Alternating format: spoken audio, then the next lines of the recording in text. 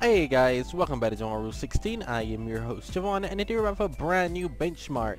It's Gran Turismo 5 for the PS3. That's right, we're testing out the RPCS3 emulator here today once again with my Intel i7 4790 with the AMD RX-570 4GB VRAM graphics card. We're running on the default preset as usual, as I normally do in the videos. The whole point is to make sure the game runs in the first place. We tweak in everything else after that, but first of all, we're going to see how it handles on the default 720p. Anyway, I hope you guys enjoyed this. Don't please leave a like, comment, share, subscribe, and stick around for more epic content. It's Gran Turismo, another exclusive. I'm running out of these. I feel like I've played a lot of these at this point in time, so I'm gonna start doing just normal games after this. Games that are also on PC. It seems like it's coming down to that level with me. So the first time I tried running this, so this is the first time I'm running this game. There will be compiling shaders in. I want you to see how it runs completely when we start it up and see everything for what it is.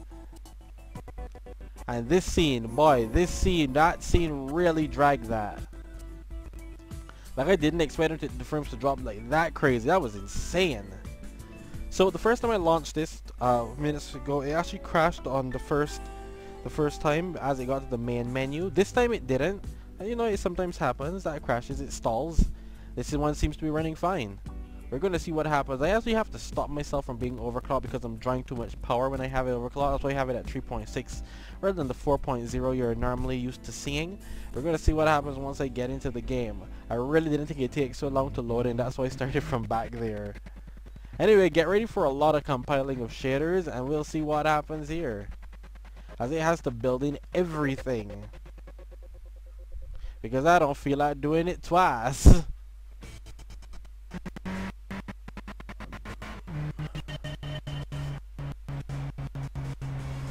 Build in your shaders.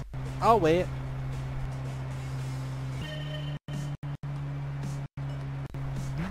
Look at that, I'm back again, and this time it runs. So it crashed on me twice beforehand, but this time apparently it does seem to actually be moving.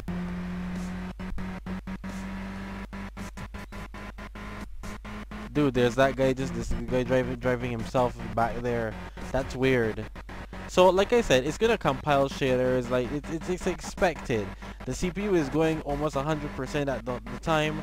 This is what happens when you compile shaders, man. But as time goes by, it'll get them. So we're gonna actually see how it starts here. Then we're gonna watch it progress to load in all of them, and then watch the performance go up. Just keep looking at the performance, and as you can see, the performance is starting to rise already. Hi, car.